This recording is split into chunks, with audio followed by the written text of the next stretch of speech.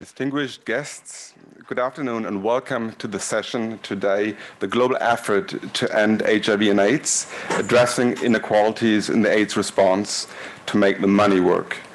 My name is Paul Zubar. Very briefly, I'm from the Federal Ministry of Health, and I'm honored to welcome you today together with the World Health Organization Summit 2022 that we organized for the first time jointly. The German Ministry of Federal Health is a long-standing partner of the World Health Summit and a strong supporter to this forum, promoting collaboration and an open dialogue.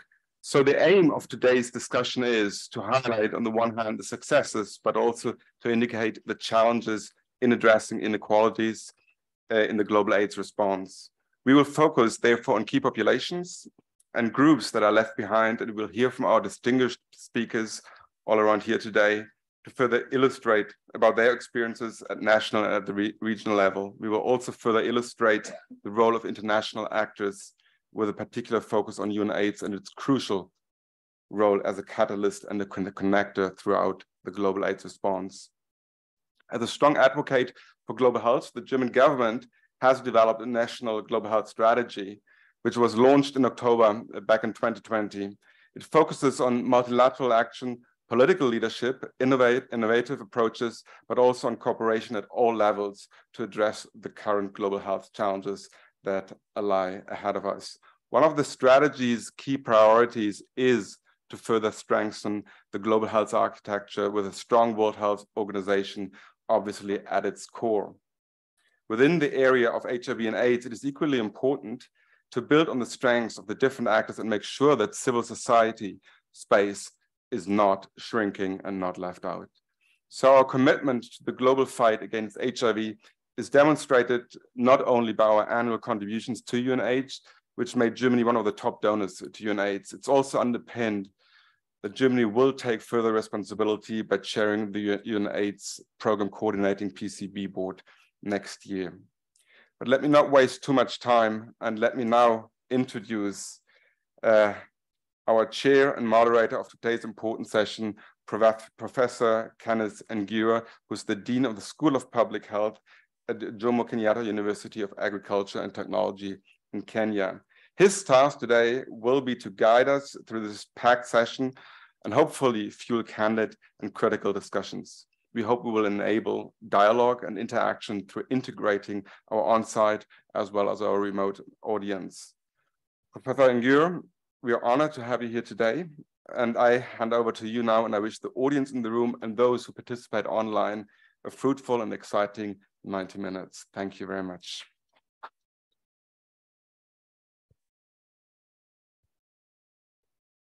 Thank you, Peter, for the kind introduction. Guten Tag, habari, bonjour, hora. Good afternoon, ladies and gentlemen. I've tried to catch as many as I can. Welcome to this session titled The Global Effort to End HIV and AIDS, Addressing Inequalities in AIDS Response to Make the Money Work. This session highlights the successes and challenges in addressing inequalities in global response.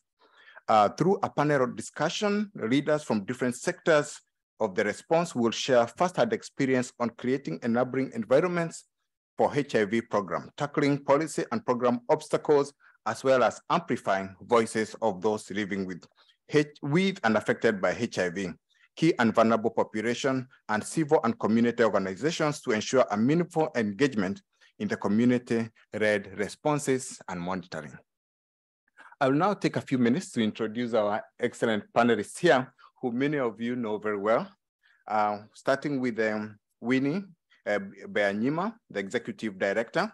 Winnie is the Executive Director of UNAIDS and an Undersecretary General of the United Nations, a passionate and long-standing champion of social justice and gender equality. Ms. Byanyima leads the United Nations efforts to end AIDS epidemic by 2030 and believes in healthcare is a human right and has been an early champion of a people's vaccine against coronavirus that is available free of charge for everyone, everywhere. Welcome. The next panelist I'm going to introduce is Alexei Rahop, of an international consultant of the communications and advocacy and fundraising. And Alexei has more than 15 years of work experience in the area of HIV/AIDS, viral hepatitis, substance use prevention, and access to treatment, as well as harm reduction. The next panelist I'm going to introduce is Dr. Ruth Raybon Masha, the CEO, National AIDS Control Council of Kenya. Dr. Masha has a wide-ranging experience in HIV, human rights, gender, and sexual reproductive health, gained from her 20-year practice as a public health expert in various national and regional and global capacity. Before her appointment, she served Kenya and the Geneva offices of the United Nations Joint Program for HIV/AIDS, ActionAid, and Gender Health and Family Health Options, Kenya. Welcome, Dr. Ruth. And then now move on to introduce Dr. John Nekangason, the US Global AIDS Coordinator and Special Representative for Global Health Diplomacy, US Department of State, United States of America. Dr. John Nekangason is an ambassador at large and serves the US Department of State, US Global AIDS Coordinator and Special Representative for Health Diplomacy. In this role, Dr. Nekangason oversees the US President's Emergency Plan for AIDS Relief, PEPFAR, which is the largest commitment in a nation to address a single disease in history, prevent millions of HIV infections, save lives, and make progress.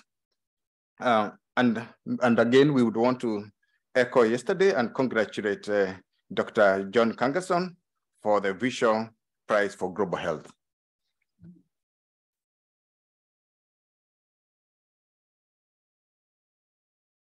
Thank you. I will now move on to introduce our virtual panelist. Her name is Joyce Ouma, a Youth Council observer, the Global Fund to Fight AIDS, Tuberculosis, and Malaria. Joyce will serve as an observer on the council and a link with the community's delegation of Global Fund Board. Joyce is a 23-year-old woman living openly with HIV in Kenya. She's passionate about meaningful involvement of adolescents and young people. I don't know how, good to see you. And you can wave if you can see us. Nice. Then we're now going to introduce Diane Stewart. Diane is the Deputy Director, External Relations and Communications Division of Global Fund to Fight AIDS, Tuberculosis, and Malaria in Switzerland.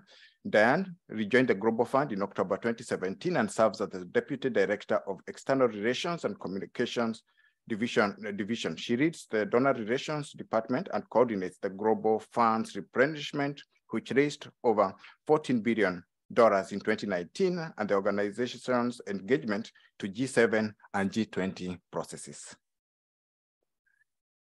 And then we'll introduce our last panelist, Peter Wisner.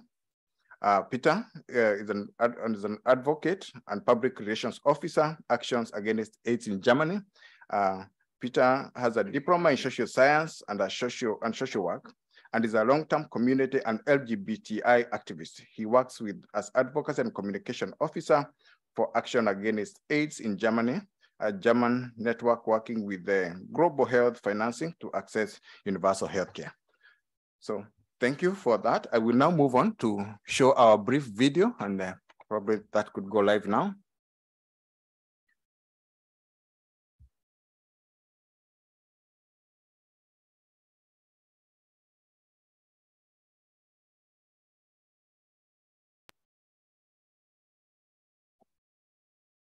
UNAIDS is coordinating the global effort to end AIDS by 2030, bringing together UN agencies, working with people, communities, governments, to make sure everyone has the same opportunities to be healthy and prepared, fighting for human rights, equality, and dignity, championing respect, involving everyone in all their diversity.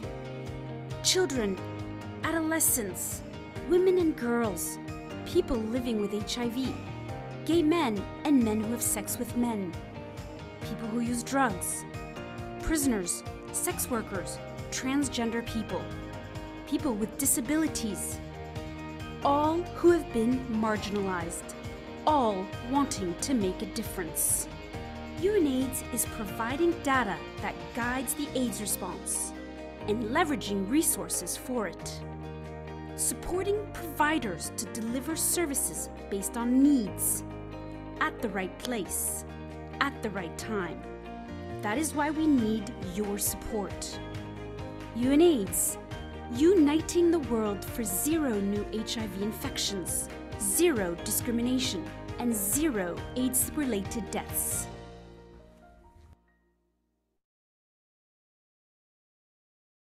Thank you for that video. I hope it has set the pace for this afternoon on the items we are going to cover. I'll now invite Dr. Ruth Ribon-Marsha to respond to an item. So over the past few years, Kenya has made tremendous progress towards its goal to end AIDS as a public health threat by 2030. Since 2010, Kenya has managed to reduce its new infections by 53% and its AIDS-related deaths by 60%. I now want to invite you, Ruth, to comment on what role did UNAIDS and its co-sponsors play in the national AIDS response, especially in the critical areas such as human rights, gender equality, and SRHR. What are the key challenges you are currently facing, and what kind of support is needed to overcome these challenges? Thank you very much. I must admit, this was my professor. So I have to try to do my best. He may probably continue marking the exam. So I think one of the key things I want to highlight is basically what UNAIDS has done in the country, but also just to speak about the AIDS response itself and what it means to all of us. So the AIDS response, you must agree, has been one of the response that has shown us that we need cooperation of us, government, individuals, as well as societies at large. And for this cooperation to happen, people must come together. And one of the things that we've learned from the response is that without anyone at the global level bringing all these actors together, then would have no response at all. So in Kenya, we have actually seen the role UNAIDS has played, one, especially in bringing forth policies and strategies that are targeted. Kenya was among the first countries to start the concept of location and populations. And a lot of times you've hosted quite a number of nations that have similar setup with us, where we have criminalized law, and yet we've been able to provide services to groups that are in conflict with the law. And that is where UNAIDS comes in. As a honest broker, these populations would not have been a program for if there was no one to begin the dialogue and say, this is the evidence, these are the challenges you have in the country. So as early as 2008, when UNAIDS provided support to the country to actually begin to say where are your new infections coming from, and a lot of them were coming from key populations, the country began a public health approach to programming. But UNAIDS didn't stop there. There was a whole effort to bring communities at the table. And that is where the success probably began, because it was easy to program without communities, but communities sitting on the technical groups and beginning to share their personalized experiences for us to use that data that is usually neglected and shape our programs was really, really key. The other element, I must admit that as a country that we must really examine how our success has been contributed by UN and the co-sponsors is the area of Global Fund itself, making the money work. In Kenya, UNAIDS invested very heavily in making the coordination and the technical pieces that are required for the Global Fund to bring together, harmonized, and also bring together people that can actually start beginning to design investment cases that have been very instrumental in shaping the response. I want to just probably just mention one thing again around Global Fund and its relationship with UNAIDS. And then I also move to PEFA. It's always assumed that money can work, but it's almost like thinking that you have a bus, you have the wheels, and then you have the fuel, and then you just imagine it can go. It can go any direction if there's no driver. So UNAIDS has actually been playing that critical role of helping countries and supporting countries as a pathfinder. And one of the areas that has been very, very critical for UNAIDS is bringing countries to develop those strategic frameworks that make sense And then when you have the Global Fund money, for example, or PEPFAR money, then you're able to actually invest in a manner that begins to make sense to the funder, but also makes sense to the people who are receiving the attention that you need. So basically, I think for us, the challenge now remains, we have to admit that there has been a shift, there's a global architecture. COVID-19 has come. The way we are organized, global North and global South may never be the same again. And therefore we have less money. But we have less money when we need UNAIDS and we need leadership more than ever. We have less money when you have to transition funding streams to local resources. And what happens when you go to domestic resources, the most likely thing that's going to happen is that you're going to push people further to their inequality bads. Countries are going to struggle to put a treatment on the table. And therefore, some of the things that we've been doing, bringing communities, trying to address rights, may easily be traded off for the life-saving commodities such as treatment. So we need a stronger UNAIDS more than ever, so that as we transition the funding streams, there's a mirror, there's a reflection to tell us who are we leaving behind. Is it possible that government shall say, for example, we do not need to program for people in conflict with the law? So we need somebody who is trusted enough to guide that transition. We also have a transition that we must really look into. And this is where we have to have honest conversations about commodities, the patent rights, the service delivery model. How are we going to transition if we do not have honest conversation with somebody on the table to support countries to be able to know, for example, how do they consolidate their demand? Do they go for regional consolidation of demand?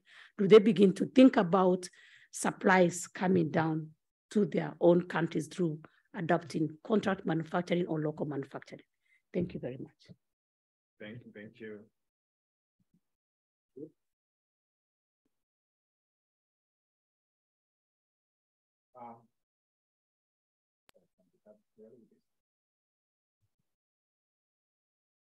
So I'll now move on to Alexei. Eastern Europe and Central Asia have the fastest growing HIV epidemic in the world. In 2021, 160,000 people were newly infected with HIV, a 48% increase since 2010. And safe injection practices remain an important factor in the region's epidemic, and the implementation of social harm reduction measures is highly relevant, but highly sensitive at the same time. You have been working with the field of harm reduction and HIV and viral hepatitis prevention for more than 10 years. How has UNAIDS and its co-sponsors supported your efforts in this field? And closely related to that, can you give us an example of successful joint implementation? Thank you. Thank you, Chair. Actually, I got some feedback from my colleagues in the region. So it will be based on the actual examples of what is going on, because as you have rightfully noted, we have the largest and the fastest growing epidemic in the world. So there are a lot of new cases and we need to stop them, period. And when talking about the eco region, we talk about different countries and very diverse countries, but still there are examples of how both UNAIDS and co-sponsors and PEPFAR and the Global Fund helped civil society in making harm reduction services more accessible to people who use drugs, as well as tackling an issue of criminalization of HIV transmission. So some brief examples of what has been done in the region. In 2018, in Belarus, advocacy from local and national organizations supported by UNAIDS and the WHO led to a partial amendment of Article 157 of the Criminal Code of this republic. So this article prosecutes condomless sex acts by HIV-positive individuals who are aware of their status. The amendment reduced the sentences available and made it possible to retrospectively review the prison sentences of people who had previously been convicted. In December 2020, the government of Belarus announced it was formally considering repealing Article 157 altogether. However, it has not done so until this moment. In Russia, that has the largest HIV epidemic in the whole region, UNAIDS facilitated a dialogue between the local civil society organizations and the Global Fund that allowed it to receive a grant for implementing HIV prevention, treatment, and care cascade among key populations from 2021 to 2024. It is one of only a few possibilities to carry out such work in the country, infamous for its intolerance towards people who use drugs and LGBTQI community. Prior to a Russian military aggression in February 2022, Ukraine had made significant progress in HIV prevention among people who use drugs. It includes the expansion of opioid substitution therapy in prisons, transitioning from donor to domestic funding for key populations, and having one of the most sophisticated harm reduction programs in the region overall.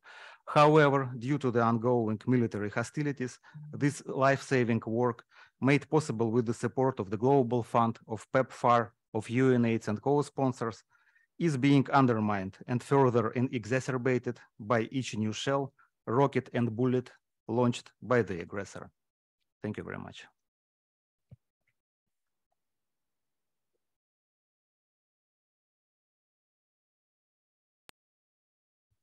Thank you, Alex.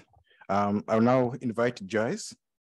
So Joyce, the East and Southern African region accounts for the highest number of people living with HIV globally, including the high HIV incidence and prevalence among adolescents. Women and girls continue to be disproportionately affected by HIV, accounting for 63% of the region's new HIV infections in 2021. These numbers call for further engagement, especially in the area of HIV prevention. You are an advocate for the rights of young people, particularly adolescent girls and young women living with HIV, as well as an advocate of HIV and sexual reproductive health integration, especially the latter that is increasingly becoming a politically sensitive topic. In which way does UNAIDS and its co-sponsors support your work in this area?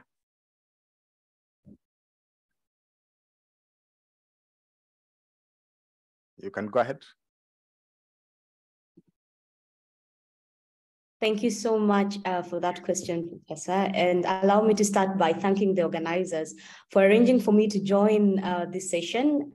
It's a pity I couldn't join physically, but thanks to technology, I am here with you all in spirit. And I also recognize the privilege that I have to be on this high-level panel. And I hope to take full advantage of it on behalf of the communities that I represent. To answer your question, I won't dwell much on the statistics as we have the experts on this panel, and we all know that the ESA region has the highest number of people living with HIV and is not doing so great on the HIV prevention, especially amongst adolescents and young people, and specifically amongst adolescent girls and young women.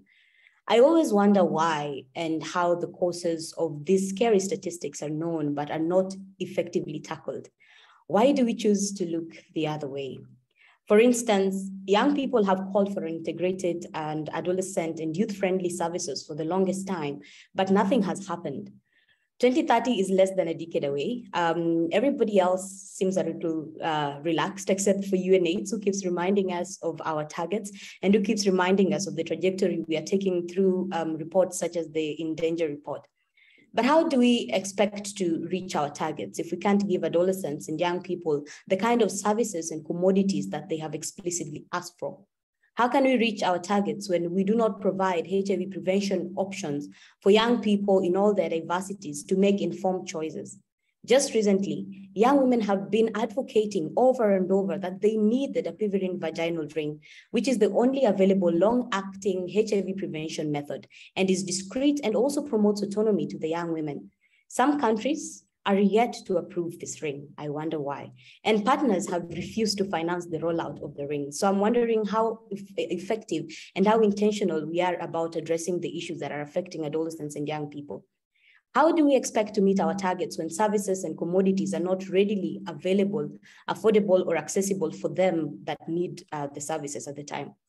How do we expect to meet these needs, and how do we expect to meet our targets when in-country policies and guidelines do not recognize and regard our diversities? How do we expect to reach our targets if we still unconditionally issue funding to countries that criminalize members of the key population? How will they know that we actually mean business?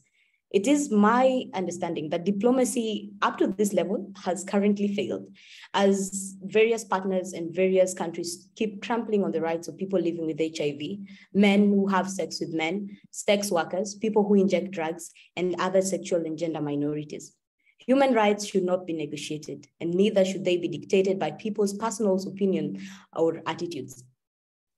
Despite adolescents and young people making up to 0.28% of the new daily infections, we are still not being given adequate opportunities to influence decision-making spaces or to even address these issues. And the inequalities go deeper. However, I have to acknowledge the efforts that have been put in place by different partners who have demonstrated their commitment to supporting and leading the global effort to end AIDS. On this panel, we have some of those who have actually demonstrated the belief in youth leadership and the belief in the communities that are affected and disproportionately affected by HIV. We have PEPFAR and Global Fund who ensure that resources are mobilized and are provided so that the necessary outcomes are realized through effective project implementation. But as Dr. Masha has mentioned, resources are not essential if they're not directed in the right direction. Hence, UNAIDS comes in as a very intentional and instrumental partner in keeping all stakeholders at par with the data at country and regional and global level. UNAIDS has come in severally to initiate hard conversations with our governments who are still fighting against certain populations, especially the LGBTIQ community, the sex workers, and the men who have sex with men and people who inject drugs. They have intervened with the government and supported the engagement of key populations and partnered with community leaders to make the resources work for us and provide and continue to provide technical support to ensure our engagement is meaningful. UNAIDS has supported the implementation of other donor-supported projects on the ground. But one thing that I like about UNAIDS and the fact that I'm even here on this panel today is that UNAIDS has brought us all on board. The Global AIDS Strategy 2021-2026, Ending Inequalities and AIDS, recognizes the depth of inequalities faced by young people in all our diversities and guides us all in the right direction, but only if we are all keen to align.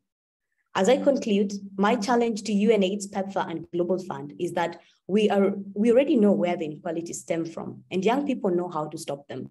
We need to do more to be a little less diplomatic, because if we continue to do business as usual, we are still going to continue recording our high numbers and we will keep losing the gains that we've had so far.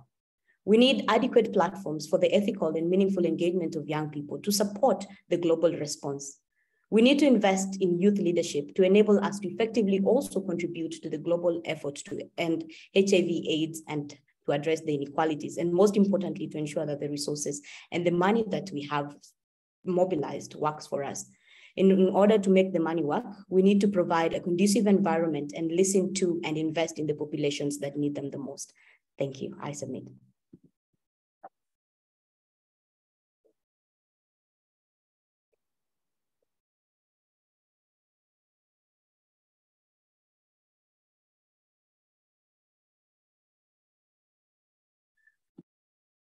I'll now invite the second set of speakers, and as they respond to the items that I'm going to raise, they are also going to react to any of the comments that have been already highlighted. And I will start with Winnie Bayanyima. Specifically, to end AIDS as a public health threat by 2030, we need a place for people living with and affected by HIV at the center of the HIV response, and to reshape the public health policy across sectors and issues. UNAIDS supports countries in reshaping public policy at all levels and provides strategic direction, advocacy, coordination, and technical support. Referring to the insights provided by our previous speakers, please share with us the UNAIDS unique approach to approaching the AIDS response at country level, and what are the best ways to tackle the challenges reported by our three speakers. Thank you, Kenneth. And I'm so delighted to be here at the World Health Summit and to be with these distinguished speakers here today. I will be very direct. UNAIDS issued a report our annual report in July, this one, and we said that the global response to HIV is in danger. We called it in danger. I recommend that you read this summary of it, because indeed it is. for many reasons, but most recently because of the COVID outbreak, the COVID pandemic, and its consequences, social and economic, but also because of the war in this region in Europe, in Ukraine, and the resulting crisis, global crisis of food prices rising, energy prices, inflation. All these have pushed us off track to achieve that goal of ending AIDS as a public health threat by 2030. In too many countries and in many regions, new infections are not decreasing, they are rising. But the good news is that we can change that. We know how to. We know how to get back on track. We've been at it for 25 years as UNAIDS, and we've learned some good lessons of what works. First, we have to do it together. We know that a global pandemic cannot be ended country by country operating on its own. We need global solidarity. That's why we, UNAIDS, we are a partnership. We are not an agency of the UN. We are 11 UN agencies coming together to fight AIDS together, to lead and coordinate a global AIDS response. Each one in its own sector, but coming together tightly. So coming together is important, and we must strengthen that global solidarity. I think Ruth spoke to it powerfully. Governments coming together with communities, coming together with the private sector, coming together with various actors to fight together.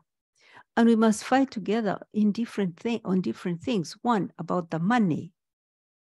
The aid money is what is used to help the countries with the highest burden to overcome. So we must come together to raise the money.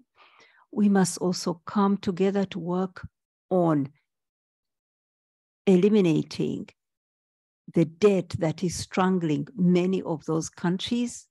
So debt restructuring, debt elimination is important. We must come together to share technology, because we need more and more commodities that work for the different groups of people, come together to fight on human rights, and so on. So that's one, the solidarity is critical. We must put communities at the center. This is what we do. And I'm so grateful to Joyce, who has spoken powerfully to that. So has Ruth and others, that communities, when they are at the center of responding, that is when we get the best results. Evidence here is so strong. But yet we know that in many of our regions, communities are being pushed back. So again, it is a struggle to put communities at the heart of responses. We call it community-led responses. That communities, those who know best, who are on the ground, who connect with everyone who needs help, when they are leading that response, you get the best answers. And you know, in the countries where the groups that are most at risk are criminalized, LGBTQ, sex workers, people who inject drugs, that is where you really, really need communities to lead, because those who are discriminated, those for whom the long arm of the law is looking for, how can they show up in the governmental institution where they're being sought for, if you think about it? But if it is people like themselves delivering service to them, delivering prevention tools, treatment tools, testing them, if it's one of your own, first, it's in dignity, you are respected, and you feel safe, you're not running away from them. So communities at the center is critical.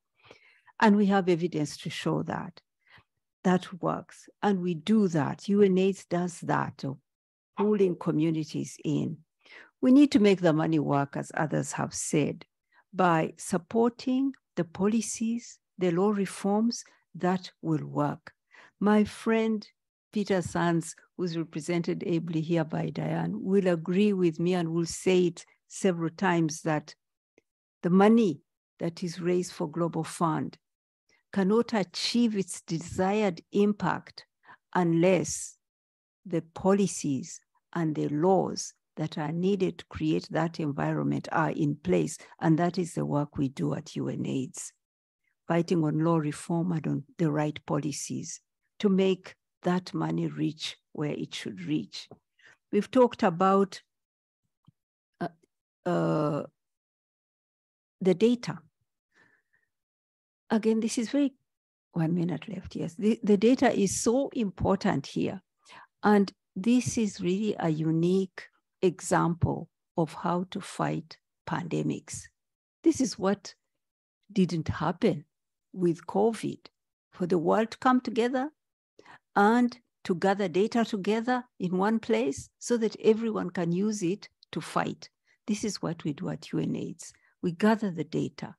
We want to become more and more granular. Today, we are trying to build more data on the inequalities to know who is left behind and why, and close the gaps for them. So we gather that data and we make it available. Those are some of the things that work. They are a good example of how to fight a pandemic. Any other pandemic would need those key elements I've mentioned, and to be prepared for a future pandemic. So what we do is complementary to what Global Fund does, what PEPFAR does. I'm so glad to be sitting and sharing the glory of Dr. John Nkenga's song. So that is what we do to help the world to reach the goal of ending AIDS by 2030. Thank you.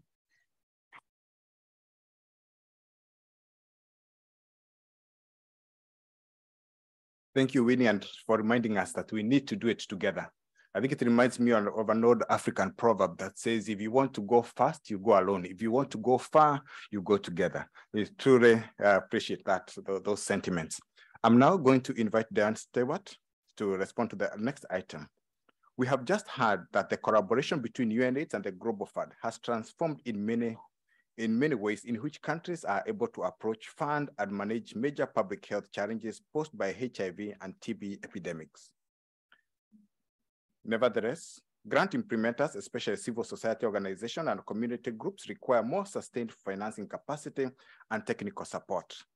Supporting and upgrading community-led responses through more precise costings and financing options will be an important focus to ensure that prevention commodities and programs for key populations addressing girls and young women and activities aimed at reducing structural inequalities and upholding human rights are funded.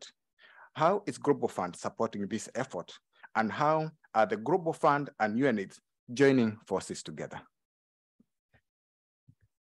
Thank you very much, Professor, and thanks to Winnie and to all the panelists for the great discussion so far. I think the very creation of the Global Fund was built on the back of the strong HIV movement, as we all know.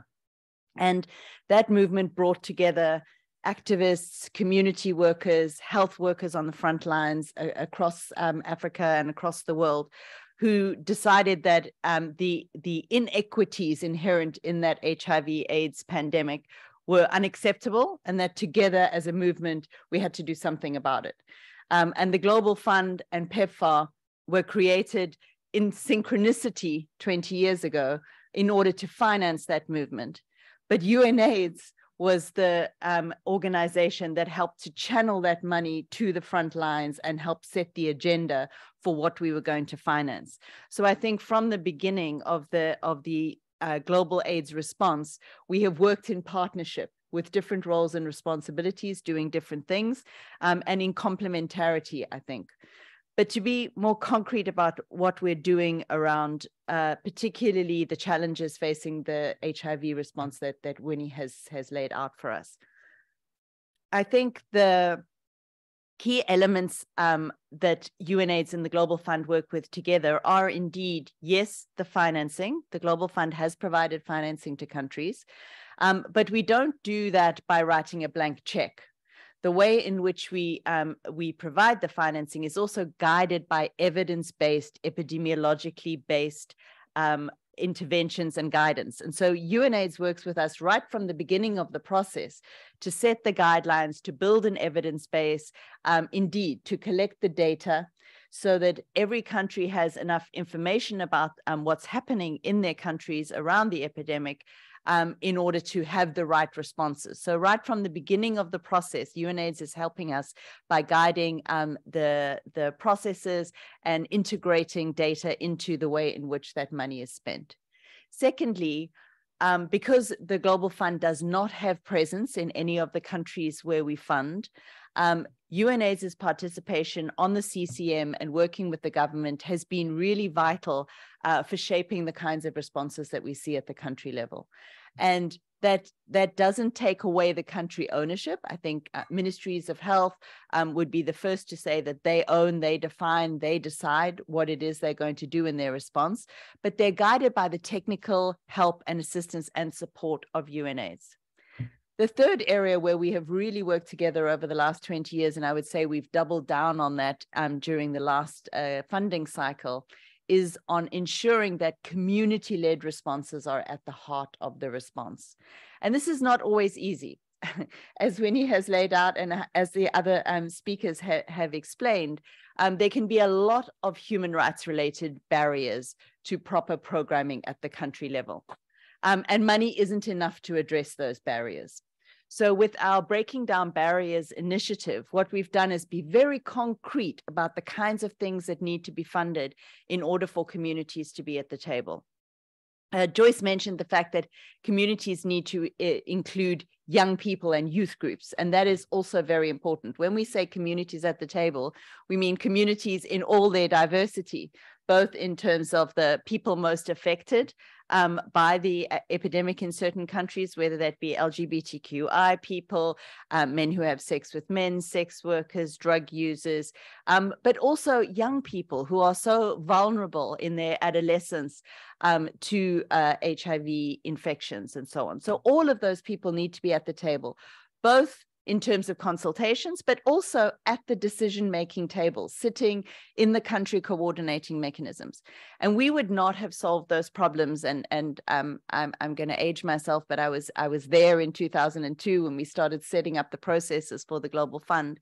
And I can really say that it was UNAIDS on the ground who was helping make sure that the right people were involved in defining the programming from the beginning, and who have helped to address over time obstacles to making sure that all of those voices, those community voices, are heard, and that the funding reaches those communities. And the technical assistance and support that's necessary for that to happen at the country level can't be underestimated. It's a conversation we have frequently with PEPFAR, so that we work together to support the kinds of technical platforms needed so that even the smallest community organizations can receive funding and effectively program that funding, track and monitor how it's spent, report the data back, and be part of the overall response. So we're very proud of the 20 years of implementation. You know, to date, the Global Fund has financed more than $24.2 billion worth of investments in HIV/AIDS. We provide 30% of all of the international financing for HIV. And we provide co-financing on top of that, another $5 billion for HIV and TB co-infections. So that's a huge amount of money. But as the title of this session suggests, we don't get outcomes for that money without the wide-ranging collaboration, frequently coordinated and aided and supported by UNAIDS at the country level, in order to get the results and the outcomes. 50 million lives saved so far in the last 20 years. And that's not just because of a check that was written. That's because of a wide-ranging collaboration, a movement that works to make sure that the most vulnerable people in every country receive the services that they need.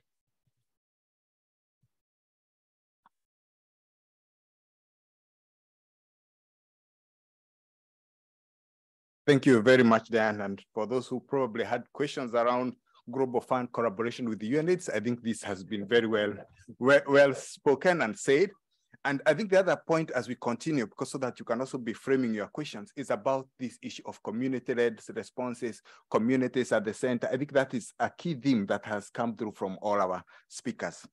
I'll now move on to John Kangerson, and specifically to us to say that to date, PEPFAR is the largest commitment by any nation to address a single disease.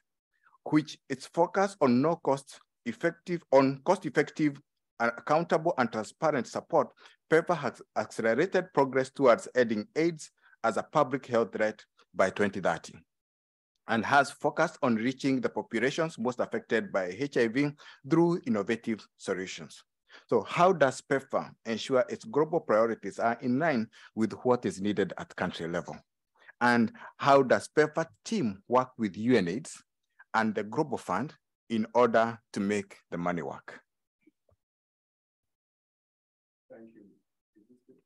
Oh, good, thank you. So I think, let me perhaps start with the easiest question, the last part. How does PEPFAR and work with UNAIDS and Global Fund? We work just the way we are seated. So you can see that, I'm in between the Global Fund on my left and UNAIDS on the right. So I think that is, I've been in my current job now for close to 4 months, and I say that, and this is not a political statement, but really an honest reality, that the relationship between PEPFAR, Global Fund, and UNAIDS is seamless.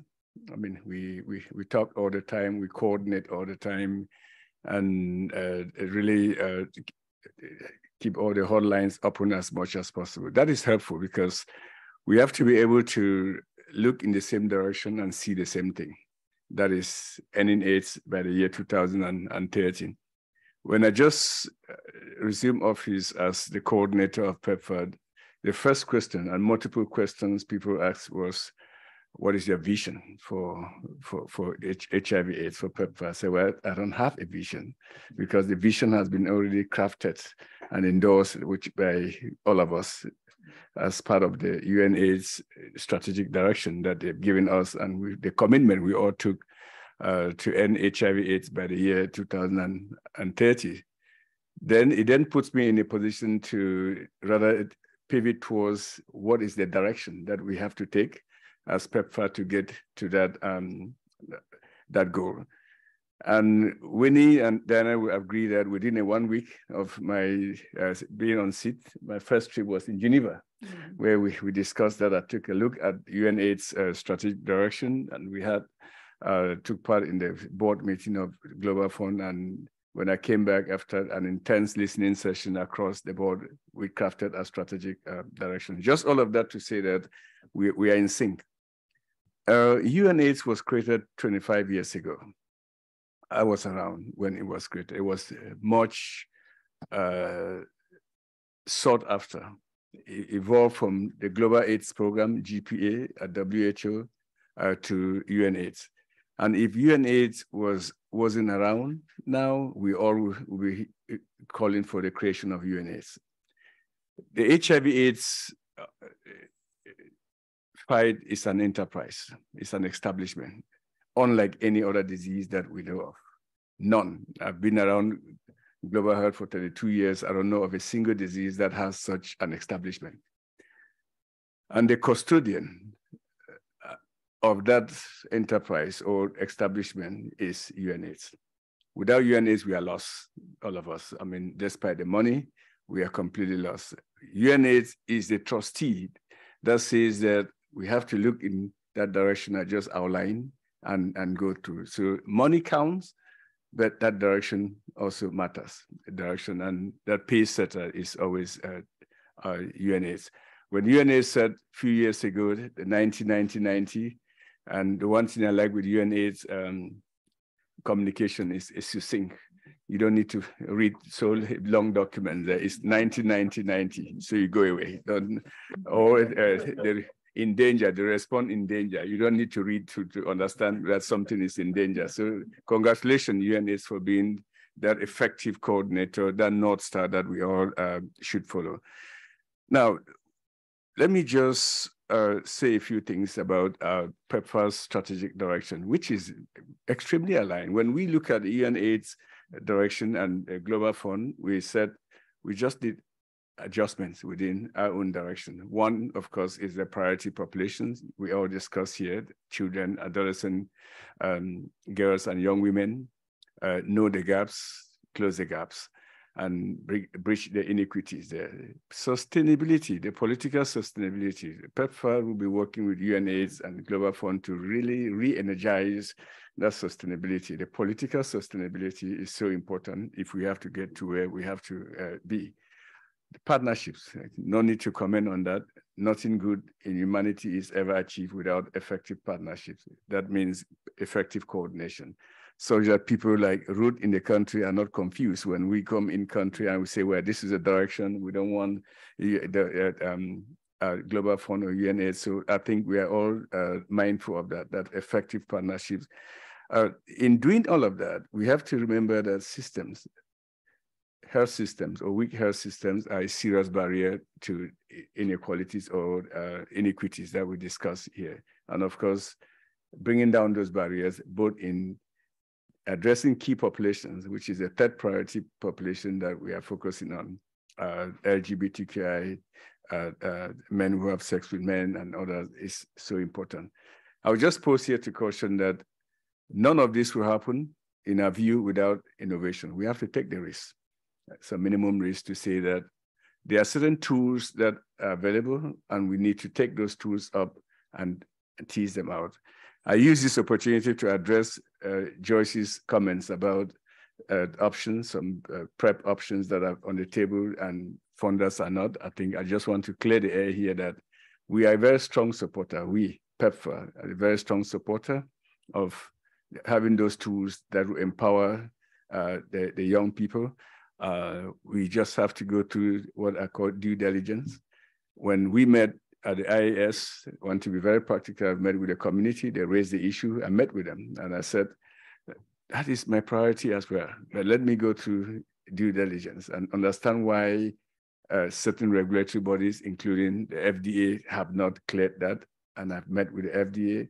I've since moved that to the Scientific Advisory Board of the PEPFAR to say, examine the scientific merits of this product and advise me. So I'm waiting for that advice. Once the advice is made, we will make a stand. We'll take a stand on that. So, Joyce, we are also in a haste. If not, we are probably in a rush than you are to get these products out as much as possible. Long-acting PrEP, we are discussing with Winnie and Global Fund on how do we work together, create a coalition that can really accelerate that and make prevention match treatment, so that we are pushing the prevention agenda as well as the treatment agenda, so that instead of just reflecting on the 95, 95, 95, we also set some targets and we fully endorse the combination prevention agenda that UNAIDS rolled out at the AIDS conference in Montreal. So I think in some community leadership, you've heard across the board, is a cross-cutting pillar for PEPFAR. Data leadership is so important. We should know where the virus is and apply resources. The most effective way of applying our resources to know where the burden is of infection. That is why our population survey of so-called FEAR is so important. We shall be repeating that in many settings so that we have updated data that we share with everybody. So I think that the fight, just to conclude, is we've made a lot of progress. We should always acknowledge that. See where we were 25 years ago, just 20 years ago. HIV AIDS was scary to all of us. No one, including me, could have believed that we will sit here today and be saying, look, we might as well begin to think of ending HIV AIDS by the year 2030. It is possible. Innovation, scientific breakthroughs, community leadership, and our commitment to finish the fight should sustain the response.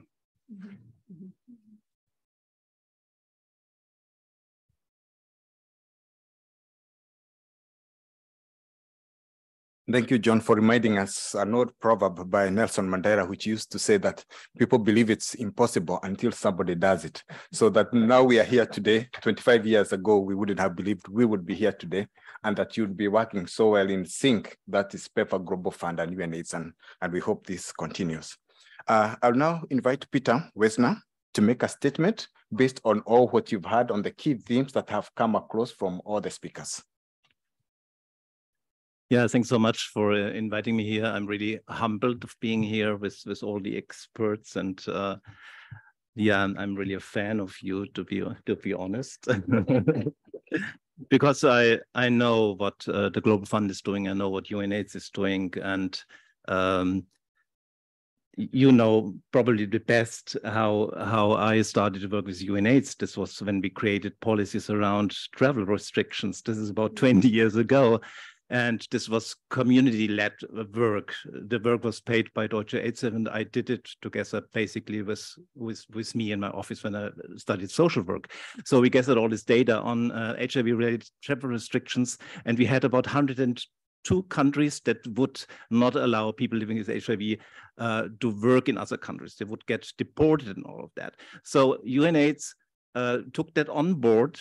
We gathered the data, we came up with recommendations, and now we have about 48 countries that do that. So this is the work of UNAIDS, to change policy at the ground and to make life safer for people living with HIV. If I look at the numbers of countries that restrict freedom for LGBTI communities, I think we have about 79 countries at the moment. I did read the newest report from UNAIDS as well. And to be honest, you know, me as somebody from the LGBTI community, if I would be open in certain countries, then I would be in danger. I remind a friend who stayed with me at a conference in Malaysia. That was about 5 years ago. He got drugged and then he got robbed. And then he couldn't go to the police because he had invited somebody to have, of course, you know, sex with the dating apps that you had. And he was in danger. He could have been killed without having the chance to do anything against that. So all these laws needs to be changed. So thanks so much for the work that UNAIDS is doing. I did hear a lot. I did hear the word money a lot during the conversation. And I thought to myself, you know, I mean, you can only count money that is in the pocket. If there's no money in the pocket, you cannot count that. We just come back from the Global Fund replenishment. We had extremely exhaustive 2 months, and you all know that. So my organization, we are doing advocacy work towards the government. So the Global Fund replenishment was in the center of our activities. We were quite happy that at the end, we did get 1.3 billion from the German government for the Global Fund, which is a huge step forward to the 1.8 billion that we want as civil society, because this would be the fair share that Germany should pay, 1.8, not 1.3. But anyway, 1.3 is a huge amount. So congrats to our government. If I look now to the financial situation of UNAIDS, and I have to say, I mean, everybody knows that UNAIDS is underfunded. If I look at the figures, in 2012, UNAIDS had about 213 million US dollars, and last year there were only 165 million US dollars. So this is not a lot of money. And in order to sort of do the brilliant work that UNAIDS is doing together with the Global Fund, I think it is really extremely important that UNAIDS is supported and funded as well. If I look at German, I'm German, my accent, I hope you hear it. So if I look at the German government, every year we have the same fight, because UNAIDS doesn't have a budget line in the general public budget, and often it's forgotten. So every year we have to restart how much money is there in the bucket. Last year it was 6 million. It has never, the German contribution had never been more than 3% of UNAIDS core budget. And I think this is not okay. This should be changed, and I really sort of encourage our government to do more for UNAIDS in order to continuously doing that brilliant work that has been done and that is going on together, of course, with the Global Fund, with communities, and based on human rights and people-centered approaches and people-led monitoring as well. And when I started to talk about HIV-related travel restrictions, this is for me one example of the power of people and community-led monitoring, because the countries, if you ask them, and I did get in contact with all the embassies around the world, they would lie to you. we don't have these restrictions. You know, this is what you would hear. So you need a strong community in order to change that. Thank you.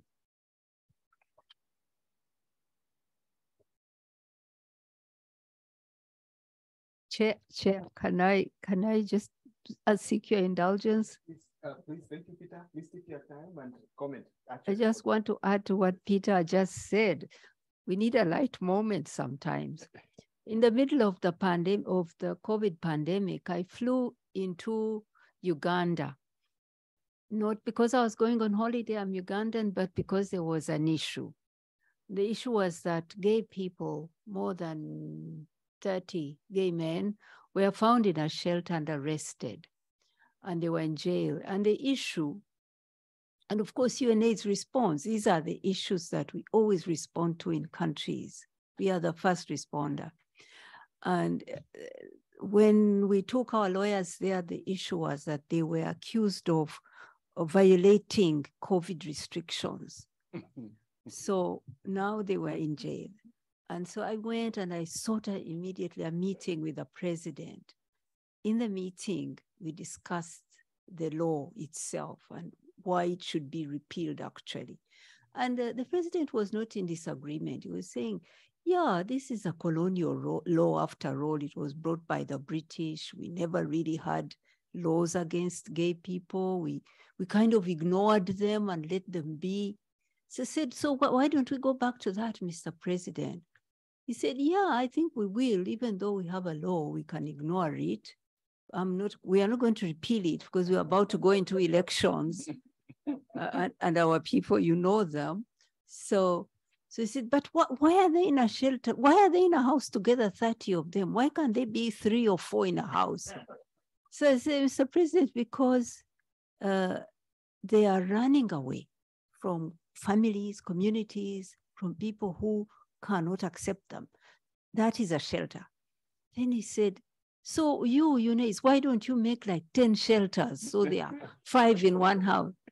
So President, we don't make the shelters. Actually, some kind Ugandan gave them a house to be in. And then he said, well, then we must start thinking of how to build more houses for them. So when I saw it going in this direction, I said, Mr. President, but down the road here from State House, there is a house there where there are like 50 women. Why haven't you arrested them? He said, who are those? I said, the nuns. He laughed so hard. He said, you got me. So, but now he has kind of practiced the policy of not enforcing the law, and we are trying to get him to put it in writing. Thank you, Winnie. I think that's very welcome. I think that's a good addition. And I also now want to welcome any other panelists who would want to react or have something interesting that they would want to share with us at this point before we go to the audience. Anything that has been forgotten? And thank you, Peter, for reminding us that we only count the money that is in the pocket. I think that was key. We also have online audience, and I'll be looking at their questions, and I'll probably also turn to the audience. If you have any questions, and as you ask your questions, please target the questions to a specific panelist where possible.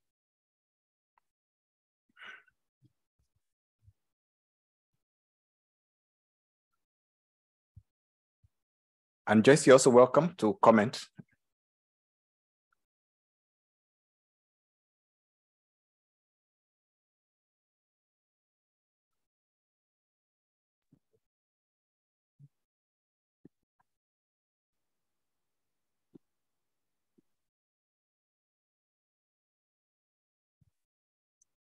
Ooh, hi, thanks very much.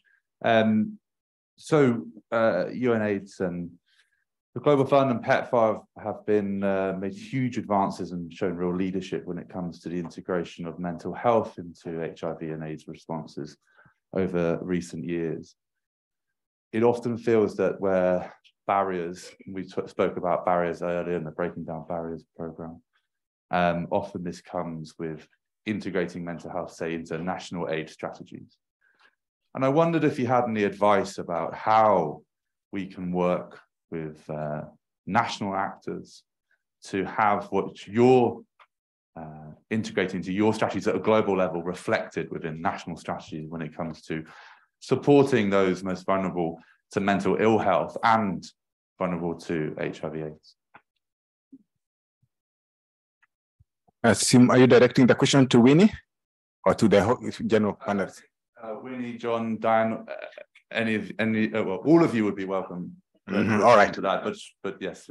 Okay, go ahead. So let me go first. And very pertinent question. And when we release our strategy on December 1st, that is PEPFAR's strategy, what we released in New York with Winnie, Dan, and others was our strategic direction, the 5 pillars. It will be very prominent that we will be taking a very deliberate focus on how to integrate mental health as part of those underpinnings that we hope can help address other issues of discrimination, gender violence, and others. So I think we are looking for, if you have any thoughts on how to effectively integrate those, I mean, please do send it to me, but we'll be having a consultation. And to the extent that we want to build in indicators that will show that we are making a very deliberate progress in that direction. We believe that it's also important to factor in other things that are affecting the HIV person from the lens of a patient-centered care, like hypertension. How is that affecting the population that we've cared for? The morality of that is, besides the public health implication, is that you just don't want to save somebody from HIV/AIDS and they're on treatment for 20 years, they develop hypertension, and you say, well, that is something, it's not HIV, where the population is aging, that we supported 25 years ago. We need to factor in that. And build partnerships. We don't want to, and underline, transform PEPFAR into a hypertension program or a mental health, but there are issues that are affecting the patients that we have been supporting. So I think be on the watch out for such inclusion or elevation of PEPFAR platforms to begin to address in some of those critical elements in the community in the context of HIV prevention programs, just so that HIV treatment and prevention programs, not just a generalized program. We hope that we can build partnerships, right? Effective partnerships that in the clinic, a patient comes in, we screen for mental health and for hypertension. We can take care of some, but other partners can take care of, extend those services for the long term. Thank you. Yeah, Dan. Thank you. And yeah, thanks for the question. I think it raises not only the issue of mental health, which I think we've all been grappling with, how to think about the right kinds of programming for that, but the wider question of integration across the board, which I think John is also referring to, which is the real priority that we need to think about going forward. It's certainly a central pillar of the Global Fund's new 6-year strategy. When we talk about people-centered care and people-centered services, that's what we mean. Not binary decisions about whether the person is at risk of HIV or has HIV, but rather what are the issues affecting this person. And I think there are a few ways in which we're hoping to address this. And I would agree with the ambassador that we are really open to advice and guidance on this. And I know UNAIDS is thinking about this as well in terms of what kinds of technical support are available. But in terms of financing, one of the catalytic funds that we're setting up as part of the implementation of the new strategy is around community systems and community outreach. And I think inherent in that is the idea that we support much more integrated approaches, particularly when we're thinking about adolescent girls or adolescents, young women, young people generally, where the mental health issues are really quite acute. I think we can all agree that those services need to be much more wraparound services, those psychosocial services, the counseling, all of those kinds of support that we've been offering tended to be very focused for very good reason on sexual and reproductive health and rights, on comprehensive sexuality education, on those kinds of sort of baseline interventions that are directed specifically towards HIV prevention. But I think we need to widen our concept of what those things mean and what do mental health services look like that can support a full integration of issues for young people so that they are in control of themselves, in control of their own bodies. And there's a huge mental health component to that. So I think we're looking for ideas about what kinds of things need to be those interventions. And the point I made earlier that Joyce had emphasized about having those voices at the table, I think this is also important for the wide range of mental health services, having those experts also integrated into the decision-making about the design of programs, the kinds of things that are measured in programs will be important for us to be able to find the right kind of integration around the sort of services that can be provided. Thank you, Ben. Yes, please. Yeah. If you have got high blood pressure, you can probably even swallow your tablet in public. If you are living with HIV, you're most likely going to hide when you're going to take your tablet. Because of HIV is sexually transmitted, and we have a lot of taboos around sex. So discrimination, stigma is strong. Our data does show us that on issues such as retention, staying on treatment, that many times people who drop out have had some mental health issues, some depression about staying on treatment for so long. Think about children. You're a child, you're going to school, and you have this secret that you are living with HIV. The burden that it has on the mind of a child, that all of her life she's going to keep this secret about a disease she has that nobody else, that she'll be frowned upon. So we've known that mental health is a real big issue for people living with HIV. Not to mention people who are just discriminated, gay men, lesbian, transgender, they too suffer discrimination in society, and it places a burden on their mental health. But we haven't collected this data. Well, I'm speaking anecdotally. I'm speaking from what we observe, but not with real good data. These are some of the things that we want to become better at. Other people may gather this data for us, but we need to have it and to show and be able to respond. We also used to, sadly, because now of resources declining, fewer and fewer people being infected, but we used to provide counseling services to people living with HIV. Once you were tested, it also came with some psychosocial counseling about how to live with this. That is not there anymore. It's treated now as a chronic disease, which it is, and you're tested and you go on treatment and there's no support. But the truth is that your life has changed. Once you know you're positive, you know that your life has changed, how you would engage sexually with people, how you would choose a life partner, how you'll go into a job and declare your status. All these things are there for someone to address. So we are not there. I'm agreeing with my colleagues. We are not there yet on mental health, but yet mental well-being is a big part of giving care to people living with HIV or at risk. We are not there yet. We should keep discussing this and finding the answers.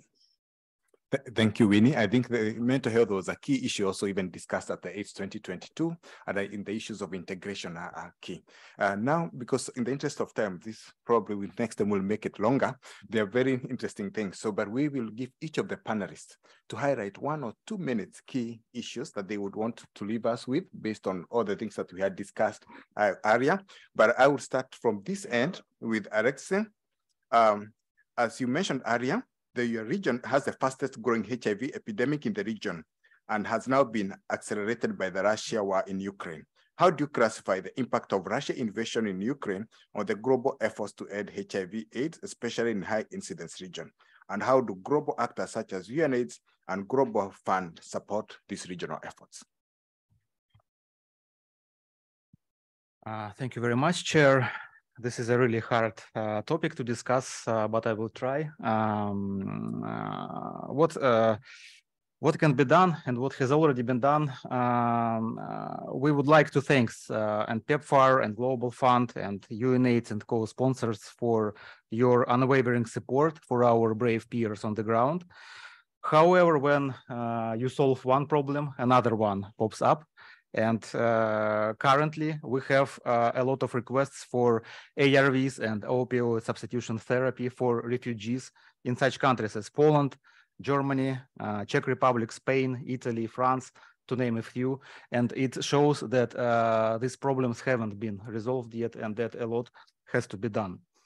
According to forecasts, up to 500,000 refugees are expected in the winter period in Poland alone, due to the difficult situation in Ukraine in winter. And that is where our efforts should be coordinated and tailored for these specific populations. Also, donor support is essential for civil society and community-led organizations to fulfill their potential in responding to such crises. But donor flexibility in meeting emerging support needs and providing support for sustainability of civil society and community-led organizations will enable a practical and agile response. And as has already been mentioned, mental health concerns not only our beneficiaries, it concerns us as activists, as community-led organizations as well. And we know that due to some political pressure, that due to some donor pressure, and actually a lot of funding comes with its pressure as well, and a lot of grants can be rather bureaucratic. We need support as well, because there is a very high burnout among people who respond to this crisis. And unfortunately, not a lot of donors include this mental health help for activists and for community-led organizations into their programmatic activities. And that is where a lot should be done to help these people, because we have a lot turnover of community outreach workers. And a lot of people, they tend to work in their places for a lot of time, just because we do not have any new activists coming in, because they know that they will deal with this burnout and with these issues and with these problems. And of course, as we talk about responding to this crisis, to this ongoing crisis with this war, with this unprovoked war and aggression in Ukraine, we have to think about what the future brings for the ICA region as a whole, because now we have an opportunity to oppose this authoritarianism that is in this region, and we can leverage our activities and support the community-led organizations and help them in bringing more democratic reforms forward, even through these channels of HIV response, of AIDS response, of substance use response, and of viral hepatitis response. Thank you. Thank you very much. I'll now pass over to Ruth, but Ruth, you have about a minute or two to just summarize something that is good for you, that you would want to leave us with, and we will go across the table. Yes, yes, I think for me, what is really coming out is that we need to jealous, what people say, guard the fragile gains you've done today. These gains are really important for us to reflect on, but I must admit that sitting from the country level, when just small little things shift here and there, you begin to see the danger we have today. And that's why that report is really speaking the truth for me. And I have been sitting at the country's driving seat, and I know what happens when there's an interruption. The COVID-19 effect will come to us maybe next year, where we're going to probably see what it has done to the HIV response. We also have to look at the gaps in a different way. There must be a paradigm shift on how we examine the gaps we have had in the epidemic for a long time. And that's why really I want to congratulate Winnie. Your vision on global inequalities is really what we need to do. I lead a response, what Joyce was speaking about. When I look at the data, 98 new HIV infections for young people between 10 to 19 adolescents. But then I go deeper and dig, 20% of the mothers who come to maternities are actually those children. So why do they come to maternities? Where is this unintended, unwanted, and unprotected sex coming from? You go deeper, you dig into the data, and you're going to see 42% of the people who have, or the women who have been sexually violated are the girls. Then again, you dig deeper, who is the violator? You then begin to see the first one is incest, it's a grandfather. Why was the grandfather left with the child? Because there was poverty issues. There was issues of dysfunctional families. There's issues of alcohol and drug abuse, what you're talking about, mental health issues. And therefore, although we have biomedical and we have tools, we are talking about availing the tools, we still have really structural issues that we must address. And that is the lens you're saying. So we must also go back to the spaces that we've left behind. We must go back to bring the development synergies back to where we are talking about. The minute this girl steps out of school, it means that the whole discussion about empowerment comes to an end. And if we have to end the AIDS epidemic, then we can't leave behind these girls that then are also followed with another mental issue of a violation that has happened. And they have to live with these people for the rest of their lives. Thank you. Thank you, Ruth. We'll now go to Peter. We talked about structural barriers, and I would actually add that we have structures that are making people sick and that are unhealthy and that cause mental illnesses. I did prevention work in prison for 6 years for an NGO in Munich. I know what I'm talking about. I know that the quality of care in prison is never ever the same than outside. So if we want to end AIDS, we have to look at these structures that are making us sick. I will be very short here. Thanks. Thank you very much. We'll move over to Winnie. You're short and powerful. 2 points. I'll talk about the money, that global solidarity around HIV and AIDS has been strong, was a great example, 25 years. But we've seen this solidarity weakening. We've seen the resources for this disease declining almost by 60% in the last 10 years. Today, the gap in the whole global response is about $8 billion. For our own little organization, we have a serious financing gap of like 30 million from what we planned this year. So this decline in resources is a serious threat to the response because we must sustain the effort to the end. We had a good replenishment that showed that actually we can lift ourselves and keep fighting in spite of all the big problems in the world. Germany led, gave 30% more to the Global Fund than it did last time. So did others, but it's still short of what is needed. So we are here because we want to ramp up global solidarity to keep the response on track. The lives that are at risk are as important as all other lives. The second point is on the human rights. We have to fight and fight and fight. There's a pushback on rights. There's a pushback against people for who they love or their sexual orientation. We still have to fight on those issues and on girls and women in Africa, their rights to equality. So on those 2 fronts, if we are to end AIDS, we've got to make more progress. One is political, because human rights are really your political rights as a human being. And the other one is solidarity, which is about coming together and working together on a problem. Thank you. Thank you very much, Winnie. We'll move over to John. So, let's protect what works. What has worked for us all over the last 25 years, or is an institution that gives us the compass the programmatic compass or the pandemic compass, which is UNAIDS.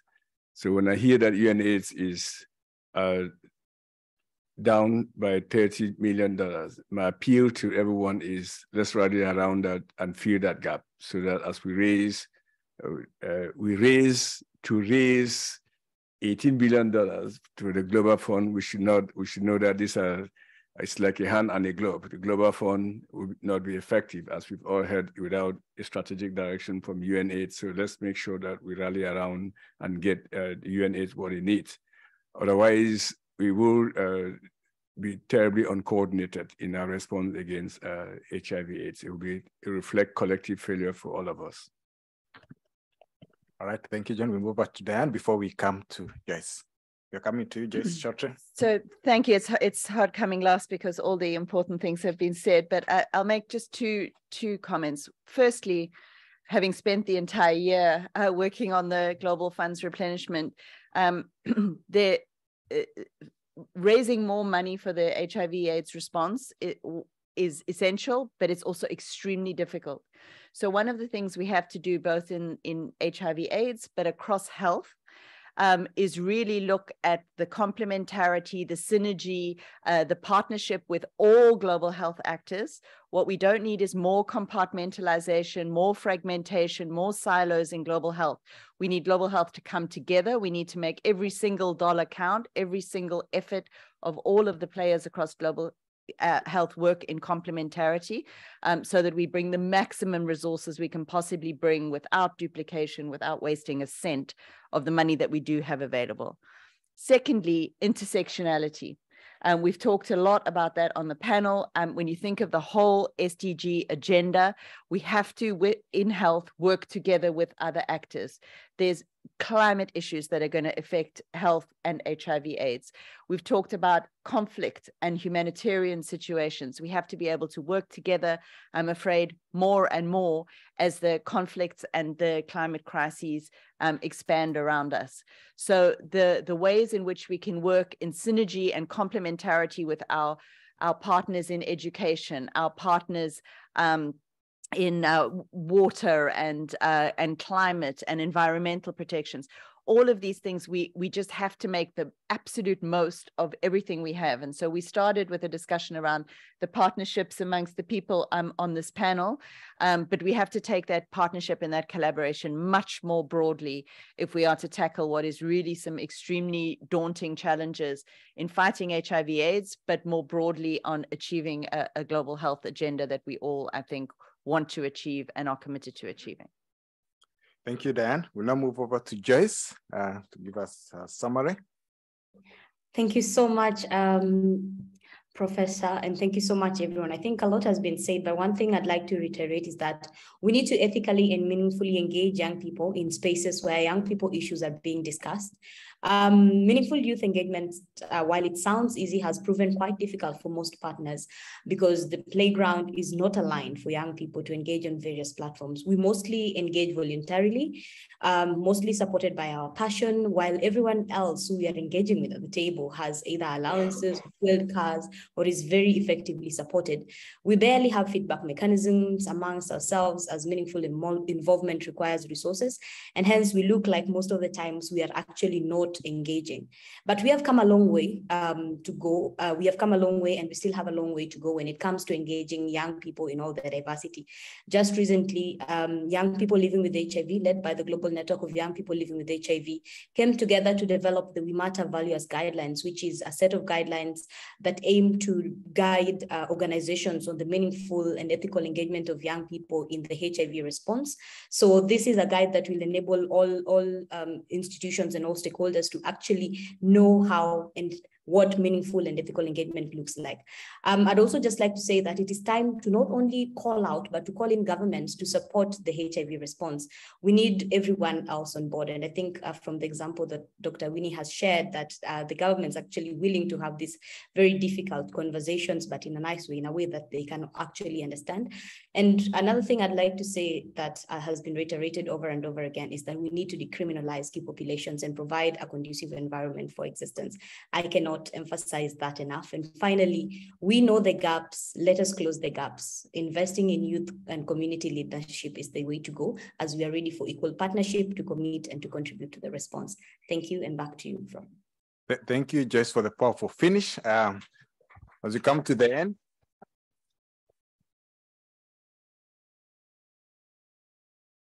I'll now invite Paul, but before I invite Paul, just to apologize to the online audience. They sent some questions. We'll find a way to direct them to the appropriate people. And I also believe our excellent panelists will be around for some time. So if you need further discussions, please engage them in person. And now invite Paul to give the closing.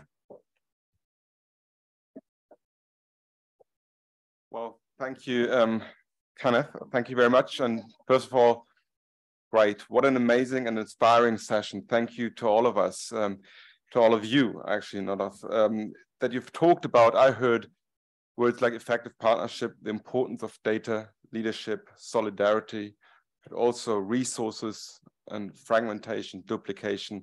A lot is here to be mentioned. I would like to thank all of you for your contributions that you made in so many regards to this session. I think it became clear that this session has really highlighted very clearly the roles of different actors in the HIV response and the importance that we need to work together and join efforts if we are serious about ending AIDS as a public health threat by 2030. I know a lot of questions remained unanswered, but I also know that we're working good in a very collaborative fashion all together. And I would like at this time to take the opportunity to thank all speakers of this panel, starting with Dr. Laibon Masha, Alexei Lakov, Joyce Uwama, Winnie Vianmina, Diane Stewart, and Dr. John Enken Gazong, as well as Peter Wiesner for all of their contributions today to make this today a really truly remarkable and exciting session. Also, thank you to you, Kenneth, for your excellent moderation and also for your contributions and interest and for being with us here today. Thank you very much and have a wonderful World Health Summit. Thank you.